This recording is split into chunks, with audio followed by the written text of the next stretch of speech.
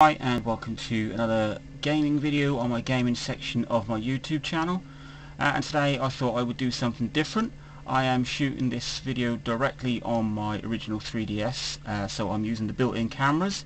They're not the best of cameras, but they're more than adequate for what they were intended for.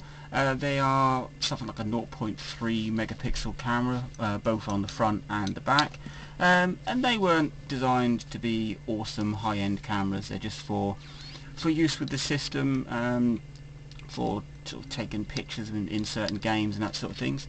But no, they're not fantastic. I tried to shoot this video indoors. It was a bit too dark, couldn't really see much. In poor light it really is sort of grainy and fuzzy and very dull. I then tried to shoot this out in the sunshine, and complete opposite, couldn't see anything at all. So I'm now, well, I'm in my shed, which is obviously outside, but not in direct sunlight, and picture quality is okay. I can see myself on the screen quite well. There's not too much light bouncing around, so they're adequate, and that is the best thing you can sort of describe a 3DS camera as, is adequate.